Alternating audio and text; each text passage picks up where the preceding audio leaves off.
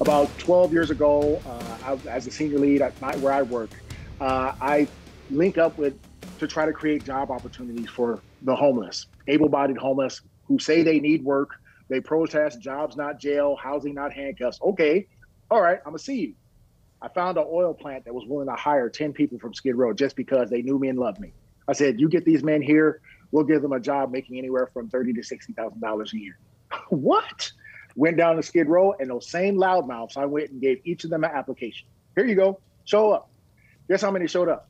2. The first person that showed up ended up working 2 days and quit because he got arrested selling drugs on the way to the job, right? The other one decided not to show up after 1 day because he didn't want to lose his Social Security benefits. And the other 8 didn't even show up. That's what happens when you create assistance without accountability. That needs to change. But Here's the kicker. I was an undercover officer in Skid Row for 2.5 years. Greatest gig I ever had. I got to be myself to a degree. And one day we had to go out and deal with 2 issues: gang members who were gambling dope money in front of drug programs. And we had to deal with some sex workers who were HIV positive, infecting their johns. So we went out there, and the first group we dealt with was the gamblers.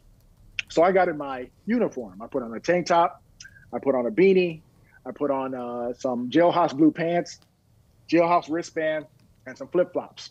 And I went bouncing down the street to San Julian. And everybody just believed it, that I just got out of jail. It was crazy.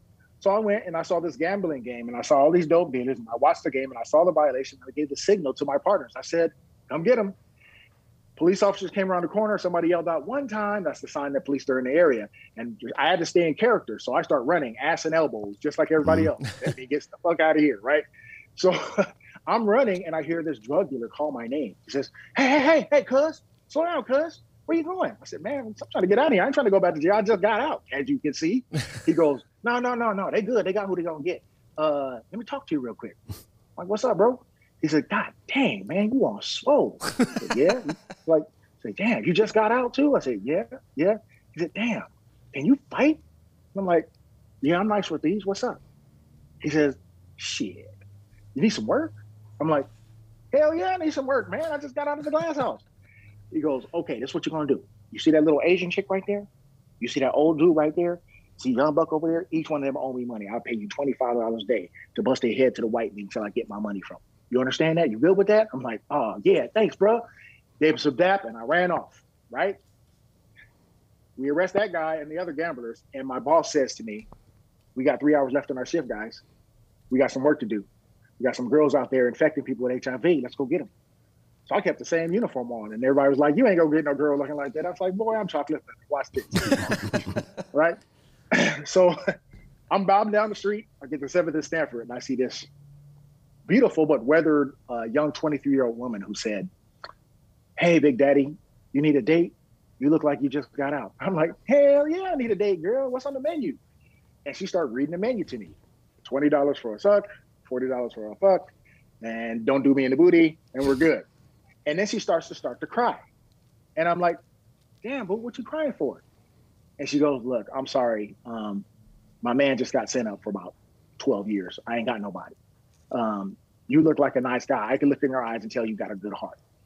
But I live over here at the hotel down the street. I know it's raggedy, but you got a place to stay? And I was like, no, the homie was trying to get me some SRO. She says, no, forget that. That's going to take you about 6 months. What? She says, yeah, here's what you do. You come stay with me. You can have the vagina for free. I'll go make the money and give it all to you. Just take care of me. You know what? In the span of 3 hours, I'm fresh getting out of jail. I had a job, a girlfriend, a place to stay, and a tax-free income. We have to get real about what's happening in places like Skid Row where centralized services are. We're just creating problems. We're not helping anybody. We're just containing problems that are spilling over the walls. Right. And we're seeing that everywhere we go. We got to get back to common sense and stop politicizing police work.